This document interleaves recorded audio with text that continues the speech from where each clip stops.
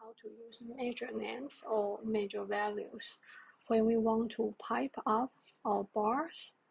Usually, the first we think is just to drag like discount, sales, revenue, any of these measures we want to use.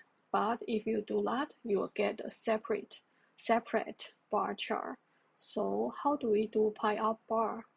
We simply drag the major values to the rows and discard the things we don't want.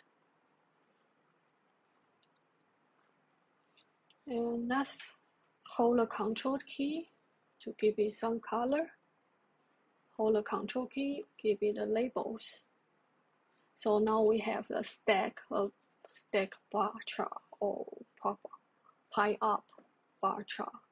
We can add some regions maybe.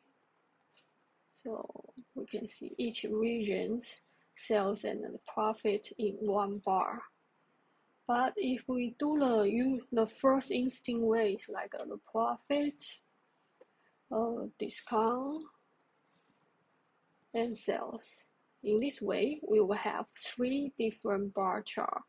So if we put a region,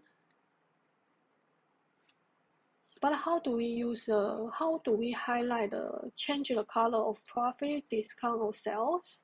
We can drag the measure names, hold the Control key to the color. Now we give these 3 different measures different colors.